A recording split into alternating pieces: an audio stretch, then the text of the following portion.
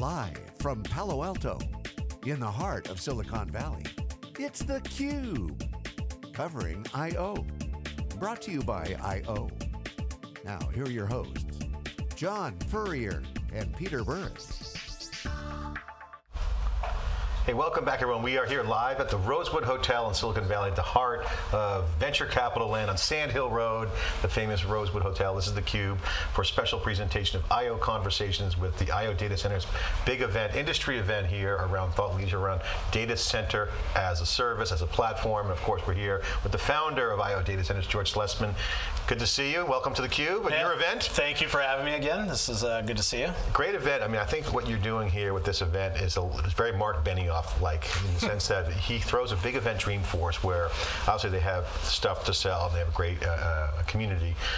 This world of co-locations is a similar community, but you guys bring that thought leadership like what Salesforce does in this event. And it's not just an I.O. data center event, it's an industry event where there's a lot of thought leadership. What was the motivation behind that? Why are you taking that different approach? Yeah, it was important to us that the data center itself, the physical data center, space, power, and cooling that the internet runs in and the cloud runs in and Salesforce runs in and every other piece of technology we use today is really a world that's not well understood or really well engaged, I think. And minimized. Yeah, minimized. People just call it the cloud, and it's like they don't realize that there's hundreds of megawatts of infrastructure, described in megawatts, right? An aircraft carrier is 6 megawatts or 10 megawatts of total power that powers a U.S. aircraft carrier. We have data centers with hundreds of megawatts of capacity that are delivering these services that are so critical to us. So, bringing that to the forefront and having the conversation around that. I think the other thing is that because it's been such a foundational component of the IT stack or of the cloud, it's not. The innovation hasn't been there like it's been in the rest of the stack, and so it's really important to me. And what my brother and I have done over the years of the founding a number of businesses that we founded, 2 of them directly in the data center space, 3 of them, is bringing that to the forefront. We need to innovate at the data center level. It's an imperative. One of the things that John and I were talking about is that if we've heard, well, we knew this from a research and Siliconangle standpoint, but we heard it over and over again that the tasks remain important. How you institutionalize the work is where the innovation can happen.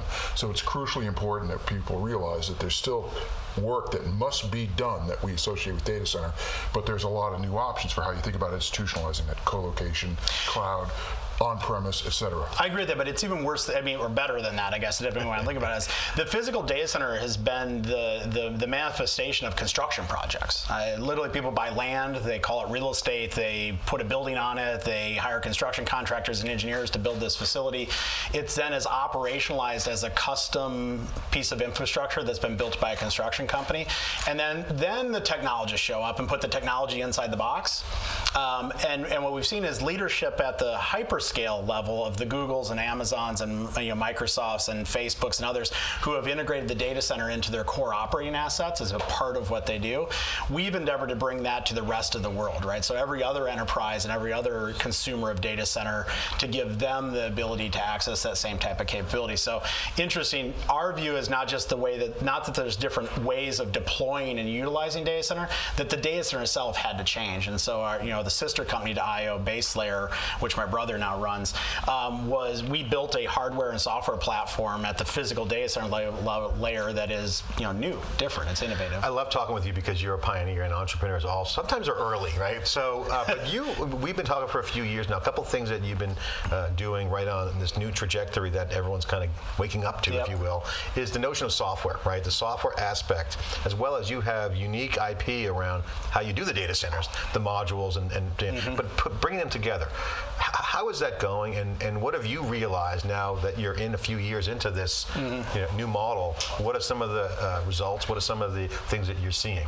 You're right. I mean, it's good to be early, but not too early. In some instances, we were. Seems hot right now. We certainly popping now. Yeah, we were first to the, first to the party, as it were, and now everyone else is showing up, which is, it's a good place to be. You go through some tortured years of like, why are people not getting this yet, and why are they not adopting it at scale, right? And I guess that's also our expectations for the scale. I mean, we have, 6 massive data centers globally where this is deployed. We've got, 650 customers utilizing the infrastructure in one way, shape, or form on an enterprise scale. I mean, our Goldman Sachs is our largest customer globally, very large global commitment with us on the platform.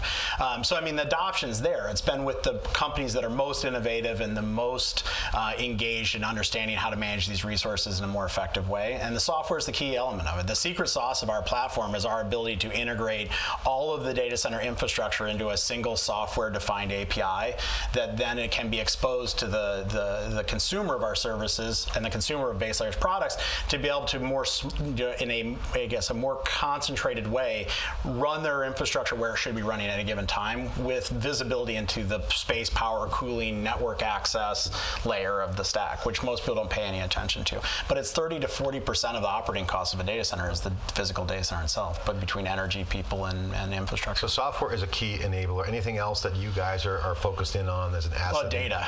It's not just the software. So software enables data collection. So by having software layered across this, really untouched layer of infrastructure, we now are collecting massive amounts of telemetry and how it's operating, when it's operating, be able to do what we call fingerprinting. So we can actually look at that and say, this is what a normal state of operations looks like at any given time, and then be able to identify when it's not operating in a normal situation without having to touch the IT or the application directly. So I'll give you an example of that is, those Net Atmo and some of those other things you can put in your house, and they have like CO2 sensors on them, and I happen to have one of them in my bedroom. Well, I can tell like during the day when my significant other decides to take a nap because she closes the door to the bedroom and then takes a nap, and the CO2 levels go up in the room because the room's sealed. Well, that's a fingerprint that I'm able to see through the data I've collected, that when those CO2 levels go up, it means someone's respirating in the room, right? Similarly, we can do that in the data center with the data we collect today. We can see how the applications are running inside of the customer's IT stack based on the thermodynamic properties that come in. So basically heat and energy consumption. And when those things change, we now have a methodology to feed that data back to the customer so that they can take action depending on what the particular use case is. So in the few minutes we have left, take a minute to explain the current value proposition that you're offering customers. Obviously, there's a lot going on in the industry with open compute now getting some sea legs and really getting traction. Open source in general is dominating, but yet the challenges still remain. What is the core value proposition of IO? The core value proposition of IO is we operate 6 scale data centers across the globe today. So Singapore, London, and then 4 in North America, East, West, and Central United States. Inside those data centers, we provision and deploy our technology platform that's built and developed with the base layer team. That platform gives customers, and then the network layer that we've layered on top of it, it gives an enterprise looking to take advantage of the cloud. It's the on-ramp to the cloud for them. So jumping for a large bank to go straight to the public cloud is just not a rational outcome for them. We run too much legacy infrastructure, too many regulatory constraints, data sovereignty, federal regulation, financial regulations, et cetera.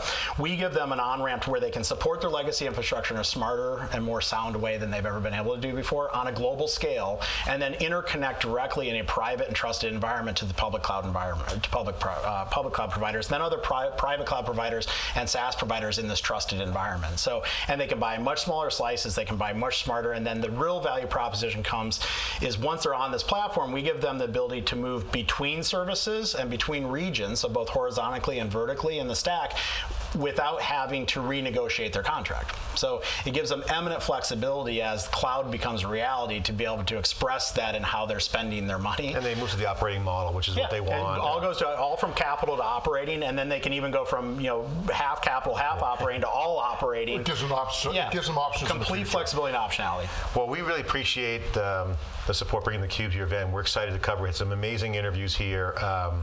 To wrap it up, tell us what's next for you guys. What can customers and the industry expect to hear from in the IO conversation? By the way, the hashtag is IO Conversations. Great hashtag. As you guys continue the momentum and continue the conversation, what are they going to expect to hear from you guys? As long as I'm still running the business, which I expect to be for a long time, we're going to keep innovating. No matter how much the industry loves to stay the way they are, we're going to continue to innovate and drive push the ball down the field, as it were, in the data center layer. And as the conversation today we've had, we see from self-driving cars to autonomous supply chains to drones delivering our Amazon packages, there isn't a single part of our life that isn't going to live in a data center in 5 to 10, 15, 20 years if it doesn't already today. And those data centers are going to have to be built and delivered and managed differently to be able to support that growth, and that's what we're about. And that's the trend that everyone wants. Really appreciate it. Thanks for the support, and congratulations on a great event. Here at the Rosewood, I/O Data Centers, breaking it down for the future of how to operate in the cloud and have all the benefits of on-premise and the data center of the future. This is theCUBE. Thanks for watching. Yeah.